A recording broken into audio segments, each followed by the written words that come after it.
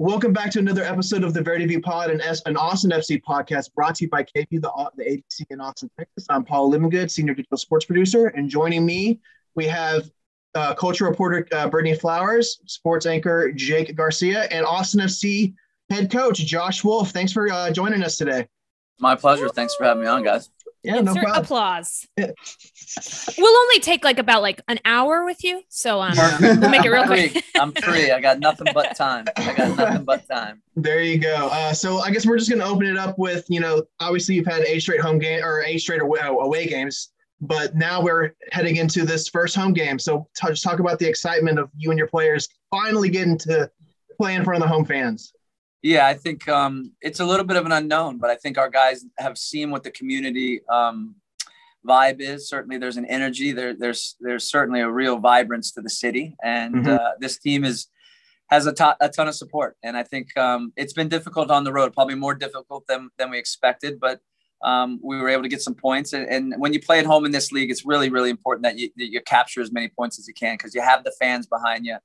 You're obviously in your own city, you're in your own space, and you're in your own comfort zone. But having our fans and being at Q2 and the level of energy that we know that our crowd's going to have and just support that they've already given. And I think it's extremely exciting. The players are very excited, and we look forward to getting on the field without a doubt Saturday night.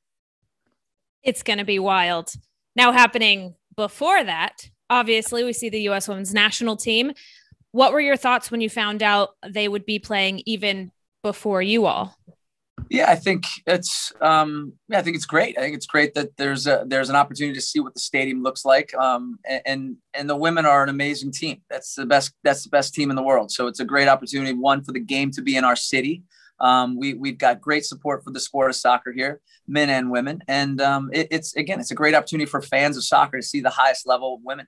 And, it's also now for us as Austin FC fans or an organization, you get to see what the stadium looks like, how you have a little bit of a trial run through there, but with a full house. I mean, I expect it to be packed. I expect it to be vibrant. I expect it to be loud. So all those things will be a way for us to be able to check it out as well. But having them here is great. I think, again, someone that's played for the national team, and I've been around the U.S. women's national team, whether it was the Olympics or just in passing, they're the best in the world, and they're fantastic competitors. They're fantastic human beings. And again, I think it's a great opportunity for our community, but our players, our organization, everybody to see that up close would be great.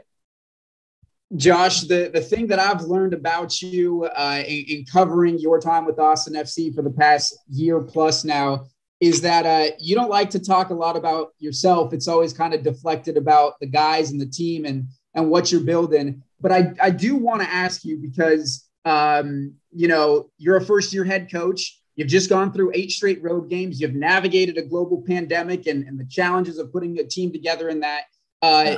What have you learned just in the past 8 games, month and a half or so about yourself as a coach that you didn't know before you went through that?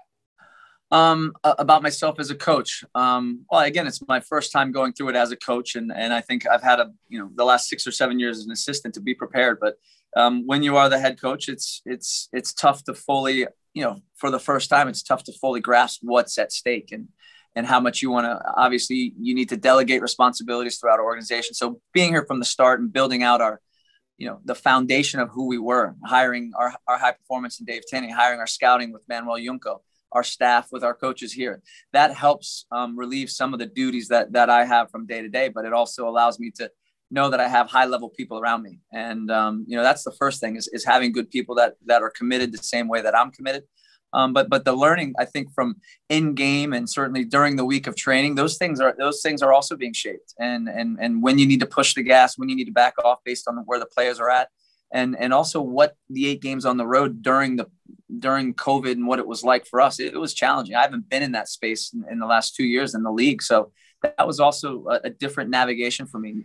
Day of travel, returning at 4 a.m. What that does to your team, not only for those next couple of days, but for the preparation. So those were difficult things. And I think we learned from them and we navigate them. And me as a coach and our staff, I think we learned from that as well. It doesn't make the next, these home games any easier or the next 8 games any easier, but it does give us a bit, a little bit of an idea of what it's looked like. We're going to have a lot more games at home, which helps us, but it's also going to be warmer and they're going to come quicker. So we got to be pretty buttoned up and and again, continue to get better. We have to continue to progress and have good performances. To piggyback on that, I mean, starting your season with 8 road games is a challenge in and of itself, but like, just like with an expansion team, like what kind of unique challenges, or even like what's been surprising to you that you've learned about your team in the past month and a half?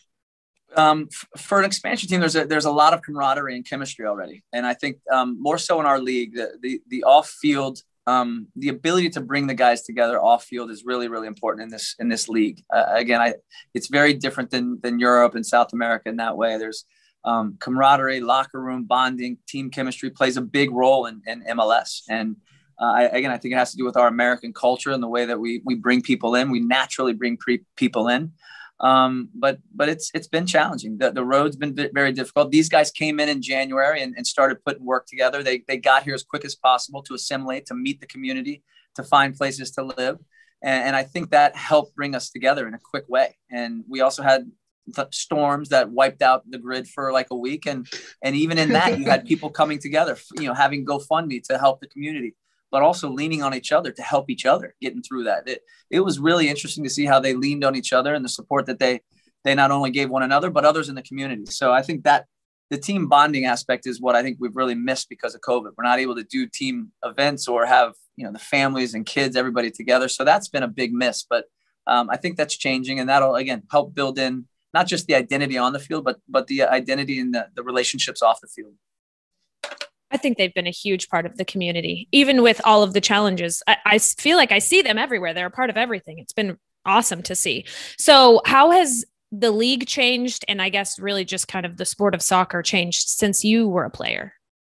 Drastically. Since I was a player, I mean, that was like 10 years ago. It's been a while. It's been a while.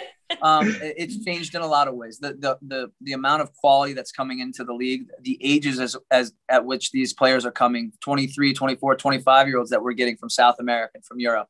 Our development of our own players, the youth now, 16, 17, 18, 19-year-olds that are able to develop within our academy system and contribute to the first team. Again, the on-field product has changed drastically.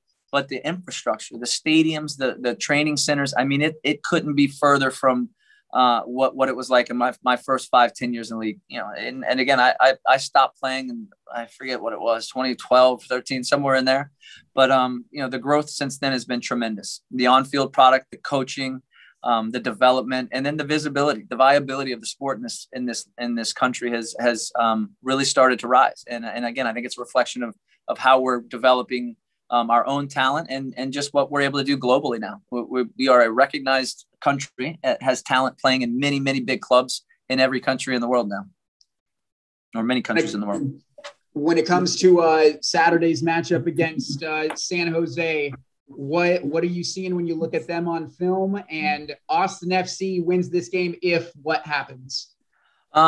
Well, I think you see a very competitive group. I mean, they are very much a man orientation. I've been able to watch them, obviously, being with the national team. We would keep tabs on players. So the way that they play they make it difficult on you. There's a lot of dueling. They go man for man, and it looks awkward from the outside, but it becomes very challenging to navigate. And you got to be careful that you don't disorganize yourself while trying to disorganize them, and that's really important. But it's going to be competitive. They compete and they duel, and we've got to understand the idea of how quickly we need to play, get access to certain areas, and again, try to punish some of their movements that they have as a group. And we'll win. Austin FC will win if again, I think we take our opportunities. Again, over the course of the first 8 games, there's been good and bad, but we've left too many goals out there on the board, and we got to be much more efficient at home. We're going to have the energy. We're going to have the tempo. We got to make sure we're fresh. And, we're playing at home for our first time, and we need to put everything in that we can to give these fans what they deserve. And 3 points is what we're looking for. And we're going to push extremely hard for it. And hey guys, really quick, Coach is about 5 minutes away from going to his local media availability for the week, which are a lot of hard hitting questions. So let's set the stage for that and give him some softball questions from Brittany with rapid fire. Yes. Are you ready? Ready. These are the hardest questions you will get all day. I guarantee it. All right, let's do it. Okay. Question number 1. What is better, South Carolina barbecue or Texas barbecue? Texas barbecue. All right. Okay. Do you have a game day ritual? Nope. Easy. Next. Nope. Okay. What do you think people should get yellow and red cards for in real life? In real life, I think for bad driving. Is that a yellow or a red? It's a yellow. I think, what else? What are things that drive me crazy? Sorry, the camera. Yellows and red cards in life. That's great. Just bad people, just rude people. I think that more than anything. We're in such a funny space these days with, culture, the cancel culture, all like just bad people, rude people, disingenuous people. I think red cards, they should be, and you see enough around society now that there's been too much shift to just the negative aspects. And yeah, rude, bad people should just be punted for life. just be kind. Just be nice. Yeah. Just have some sense of moral aptitude here. That's awesome. Okay. What is the best costume you have ever worn for Halloween? For Halloween. Oh, those are terrible ones. I did what I wear one time. Oh my God. What's our Sam? Sam. How can I forget Sam? Like the big bearded guy. Oh my God. Uncle Sam. There you go. How can I forget that? One of my banner nephew. Ones. Yeah. Uncle Sam. Go ahead. When there are bugs in your house, do you kill them or do you let them out? It's funny you asked that. We had a wasp in there the other day. I did everything I could to cup it and let it out, do the nice safe relief, but he got wild and escaped the cup, and he had a slow death. I caught him again and killed him. It wasn't great. R.I.P. R.I.P. What is your go-to karaoke song? Go-to karaoke song. It would be anything U2. I mean, I'm a U2 sicko, so just about anything U2. Not that I can carry a tune, but it's all I've grown up on. They're the only. So you loved it when they sneaky dropped their whole album on your phone? Any album that they've ever had, I'm sure I've seen. My brother was an avid bootleg guy. There was so much U2 in my life growing up. He had the YouTube album on his phone, and then Apple forced it on his phone, and so he had it twice. Yeah, probably true. Who is the funniest on the team? The funniest on the team? Interesting coming from Coach. Yeah. Yeah. No, it's from the outside looking in. I mean, Cecilia has a lot of personality. John Gallagher, I've seen him on whatever this is. He's social media stuff. He seems to have a little bit of personality as well. But the funny, just pure humor, I'm not sure. It's a good question. We're not around the guys as much. That's every other person has said Rodney's yeah. Mm-hmm. He's also getting fined left, right, and center, so they probably laugh with him and at him quite a bit. Okay. What's something you never travel without? Never travel without toiletry bag. I mean, I don't know, like just I wouldn't say I primp too much, but some cologne, toothpaste, and some hair product. That's about it. That's pretty good. Okay, last question, because I know you have to go. In your best Matthew McConaughey impression, will you say, all right, all right, all right? All right, all right, all right. Wait, and then before we let him go, Brittany, you have to you have to go down memory lane. But here's she showed me this when I first got here. That's picture in Albuquerque, right? That's correct. Very good. Yeah. I remember. So you were coaching me before you coached these guys. That's it. That was my first taste of what it was like to be a coach, and now here we are. Here we are. Full circle. So you're welcome. Full circle. There you go. We appreciate you, Coach. Thanks for coming on. Awesome. Thanks for having me, guys. All right, guys. We have a very historic week of sports here in Austin. So, I mean, just to quickly recap, Austin just tied with Sporting KC 1-1. We can talk about that match in a second. But coming up this week, the women's national team is coming to Q2 to play the very first game in Q2 Stadium. And then this Saturday is the first Austin FC home game against San Jose. So I'm going to toss it over to our huge fan of all things soccer and women's national team. She cried in California when she got to see the team play. Brittany, how excited are you that they're coming this week? Oh man, I was saying that this is like the best week of my life because it's all soccer. Every day is soccer. Yeah, it's amazing. They're the best team in the world. Having the best team in the world be the team that christens the stadium is it's got to be at least a little bit of an honor. Of course, you always want to be the home team that gets to break in your field, but I mean, if it's not going to be you, it might as well be the greatest, most dominant team in the world. But yes, of course, I'm so excited. I don't know if tears will be flowing. I never know until all of a sudden it happens and I'm just crying. They might be. Yeah, California. It was at the Rose Bowl. It was a surprise. We walked out and I immediately started crying when I saw the players. So I'm going to try and play it a little bit cooler this time around. So we're recording this on Tuesday. Obviously before the game on Wednesday, before we have our weekly media availability with Josh Wolff and the players, but something that I'm just really curious to see what they have to say. And I think it's going to be nothing but support, but I just wanted to confirm this. Just what does Austin FC think about them not being the ones to play the first match ever? It's their stadium. It's not even like a situation at UT where you have the Moody Center, which is kind of billed as like, this is an arena for the city. It's an arena for music and events. Oh, and the UT men's and women's basketball teams also happen to play there. That's not really the situation for Q2. Like this was a privately financed stadium for them. With that being said, I think they're going to be nothing but overjoyed and happy and supportive that the U.S. women's national team is coming. It's the first time a national team in any sport has ever come to Austin. And I think it's going to be an amazing atmosphere. I think if you ask them, even if they were feeling a little bit like, oh man, I wish it was us, I don't think they would say it. But except Sebastian kind of did last week. Yeah. It was like in a joking manner, but like but he was like, yeah, like I wish it could have been us, And I think that's understandable too. Like if I were them, I'd be a little bit bummed that I'm not the first team playing there. With that being said, like a lot of the guys are going to the game on Wednesday.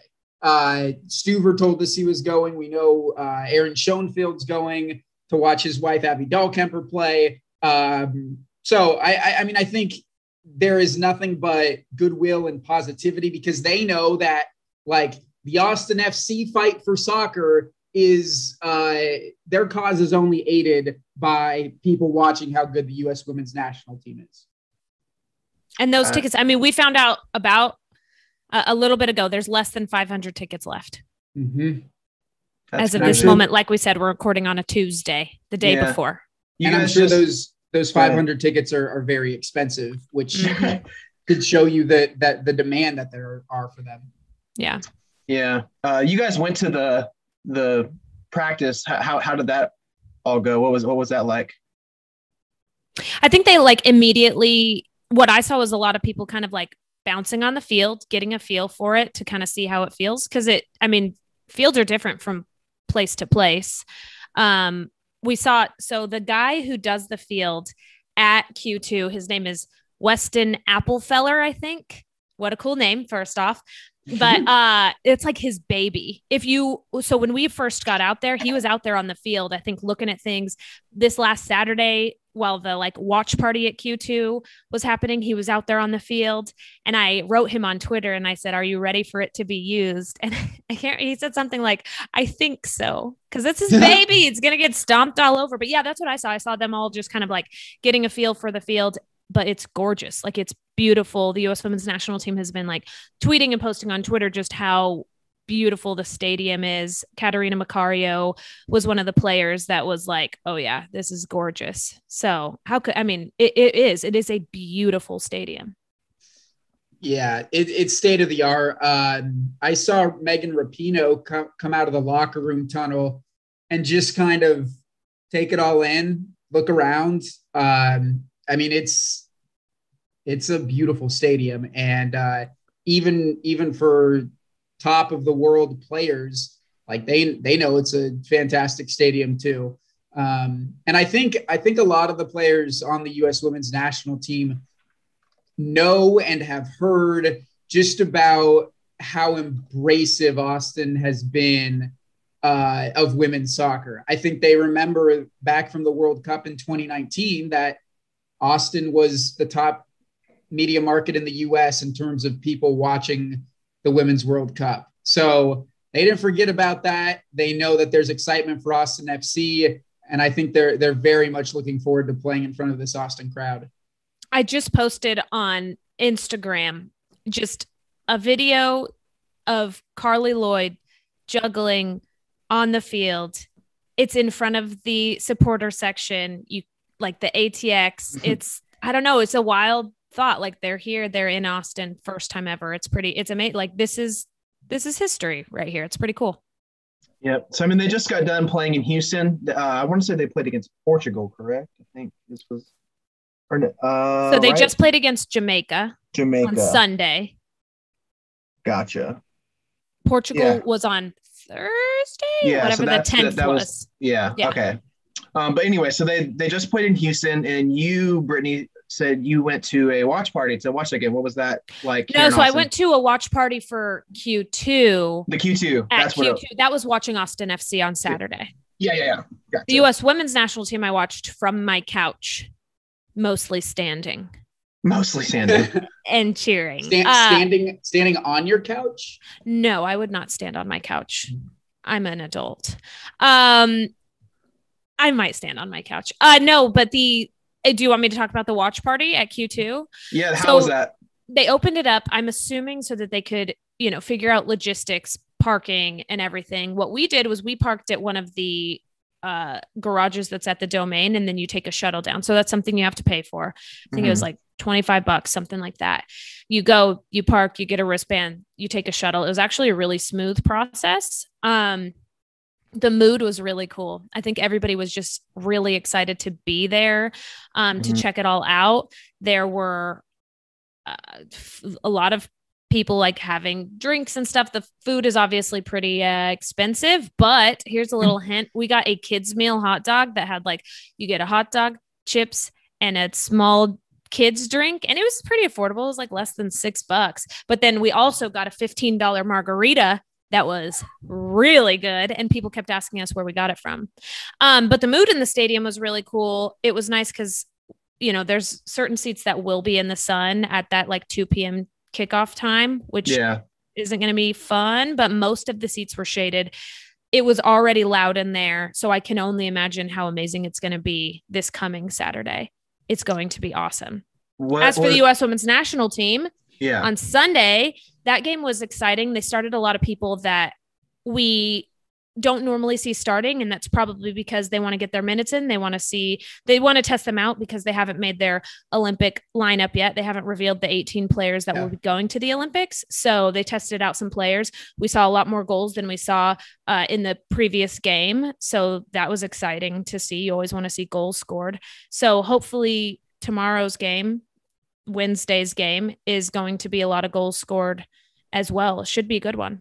Hey, Brittany, so here's a question for you, because as you mentioned, they're still trying to get down to that 18 magic number for their roster.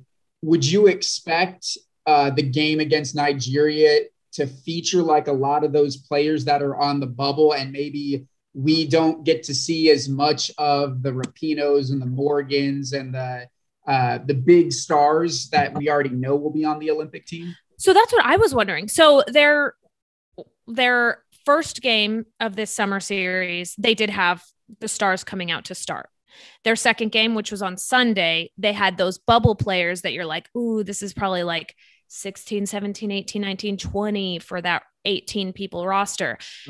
So this is the third game. So I don't know if it's going to be a mixture of those stars. Part of me is maybe hoping, but I mean, it's brand new stadium. Maybe they want their stars to be out there. They're putting their best foot forward here in Q2 just because of because it's a special event. But yeah, I mean, we've seen both. So we've seen the stars play. We've seen the kind of bubble players play. So now maybe it's going to be a mixture this time around for their third game of the summer series.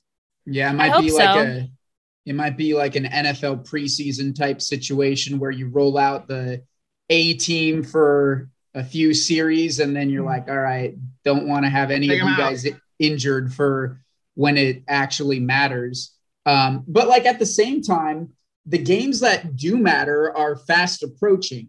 And while the U.S. might be the favorite to win the Olympics this year, the overwhelming favorite, I think like those players are going to want to make sure that, you know, their game is as fine tuned and as firing on all cylinders as possible. So I bet if Rapinoe is like, hey, I just need to feel a ball touching my feet a little bit more, she'll stay out there as long as she's needed to feel comfortable, I guess.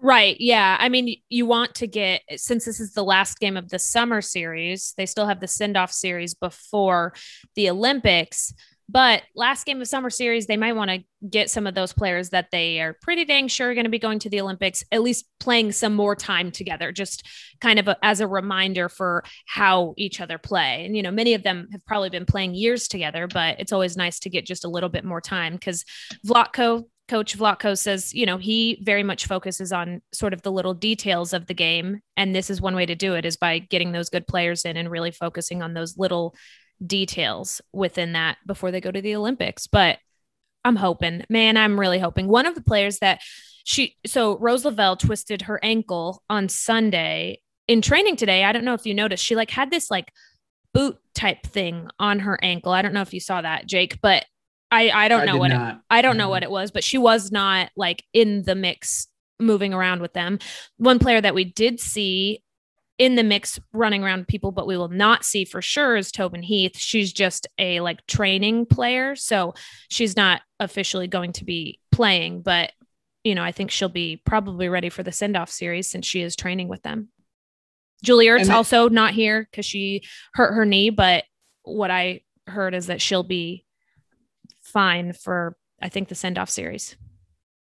And then one more thing too, I know we've kind of been bouncing back and forth between the U.S. women's national team and Austin FC, but I mean, I really think like it's all related in a sense. And part of your point, Brittany, about the watch party on Saturday of like, just like the stadium ops people kind of figuring out the flow of dealing with fans and stuff. Part of me wonders too, if the reason for scheduling the U.S. women's national team, aside from the fact that like they're a big name, is to just be like, okay, like this is what it's going to look like on game day. This is kind of another dress rehearsal type situation. Yeah. And if things go poorly, you can either say, hey, that's not our fault. Like the U.S. women's national team was in charge of all of this, but also you're like taking mental notes too of, you know, things that need to be addressed come Saturday. 2 practice runs. Mm-hmm. Yeah. I would almost argue that it might be more like, I feel like there might be a higher sense of interest in the women's national team than there would be with the MLS team, just because of, I don't know if that's true or not, but I mean, like maybe like start off with a really high ticketed game and just get that out of the way. So then it's like when you have those regular home games, you're like, okay, well, we've already had a crazy, you know, women's national team game where we got practice in terms of the stadium ops and everything. I don't know. That was just something that. Yeah, I could go either way on that, because like while the U.S. women's national team like has all the accolades, there's not that like personal local feeling that sure people get with Austin FC. So the way I'm envisioning it in my head, I think a lot of people are going to show up, and we know that tickets are almost sold out for the women's national team. I just don't envision as rowdy and as, you know, electric of a crowd as I do for Saturday. I could be wrong about that. Yeah. Speaking of Saturday, so they're coming up on that first home game against San Jose, the Earthquakes, and they are currently slated as a playoff team in the West with 9 points. Austin FC has 8 points, and they're just under that. Yeah, so I mean, the first home game is right around the corner. Josh Wolff and all the players have said how excited they are to finally have this 8-game stretch over with, and finally get to play their first slew of home games. And I feel like that's going to be a huge. I feel like to this point, you know, 8 points in 8 games against. I was looking at. I told you guys on Twitter that the teams they've played are very good teams. So not even just road games, but 5 of the 8 are against the top 4 teams in the MLS West. The a 6th game of the 8 is a Eastern Conference playoff team. So 6 currently slated playoff teams in road games, and they have 8 points. Like, that's not, can't ask for much more than that in my mind. Did it feel like it went fast for you guys? 100%. Yeah. So fast. Yeah. I would say Austin FC is about where I thought they would be. I mean, maybe they didn't take the exact path that I thought they would take to get there, because, I mean, there was a point where we were like 33-0 or however, 36-0, 37-0. Yeah. Or 36-1 after that first loss. But like, I mean, this should be about where we expected them to be. First year coach, a team that hasn't played together, a team that was put together in a pandemic, a bunch of new guys to the league, a ton of road games to start off. I think 8 points in 8 games is pretty acceptable. I think it makes that this Saturday, the first home game, so much more special for both fans and players. I think it's going to be electric. It's going to be loud. Like you said, you use the word rowdy. I think it's going to be rowdy. I think it'll be just so awesome. I think it'll be things that, kids who go with their parents will be like, oh my gosh, remember that one time when we got to see the very first home game? I think that's what it'll be on Saturday. Something that people remember forever.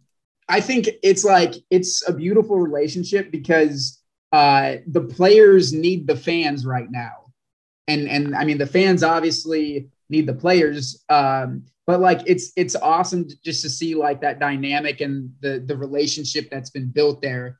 And like the build up to this game has been like crazy. Like, you can feel just the excitement and the passion. It's like, all right, finally we get to play at our home stadium in front of our home fans. And, we're obviously coming at the end of the global pandemic. So some of these people went a long time without any fans. I talked to Crystal Dunn about it, and she was saying, oh my gosh, like, yes, we appreciated fans before, but now like we can't imagine playing without fans again. She said it makes it really actually makes a difference having the fans there.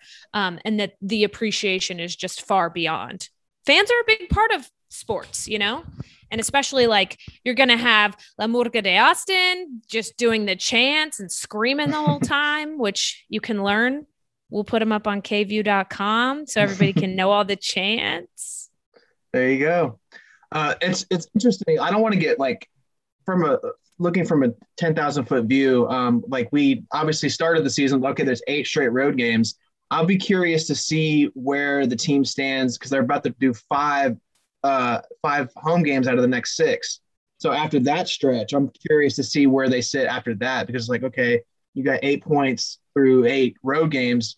Where do you stand after you play at home all these different times? And it's a lot of teams that they've already played. So, I mean, obviously this first home game is against San Jose, who they haven't played yet, but then they play against Minnesota on the road, but then they play LAFC during this road or this home stretch. They play Seattle during this home stretch. And then obviously Columbus Crew will be a huge home game. Sebastian said that he sees that being a huge rivalry game. So, I mean, we're playing a handful of teams at home that we've already played on the road. So, I mean, it'll be an interesting dynamic to see after this stretch, in my mind, just looking at it from that standpoint. Yeah, they've gotten through the hardest part of their schedule. And now, I mean, the rest of the season is an overwhelming amount of home games. They don't have to leave the state of Texas that much at all. I want to say like they leave the state once between now and like the start or middle of August. And I think it's to Minnesota, like you mentioned. So yeah, they've gotten through the gauntlet of their schedule, and now let's see what happens when they have the support. Really quickly, I want to shout out Jake's story that he had last night. That was, if you haven't watched it yet, it's really, really fun. But actually, both the stories leading up to the women's national team game have been really good. The one you did last night with Abby and Aaron about their marriage and everything. He hasn't seen her play since they've gotten married, so that'll be a fun first. And then also the local coach at Southwestern who played on the women's national team back in the 90s. So yeah, everyone should go check those two stories out.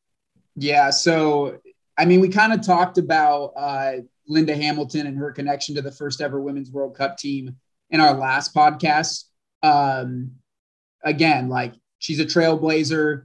Her contributions to the teams of the past were incredibly important. But like, the point I was trying to make in the story is what she's done for the current generation of players and what that past generation of players, all of them have done. It, like, we wouldn't be to the point we are today without their sacrifices. And like, they were sacrifices because a lot of them had to choose playing soccer for the women's national team over starting a family, having a job that like actually paid you a livable wage.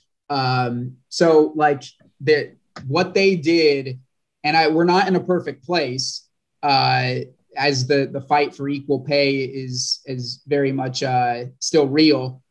But like, what they did allows us to be now in a place where like, we can sit here and say we are excited to watch the U.S. women's national team play because there's less than 500 tickets left. Yeah, because back in 1991, like, I don't know if anyone would have even known about it. So I'm happy where we're at today.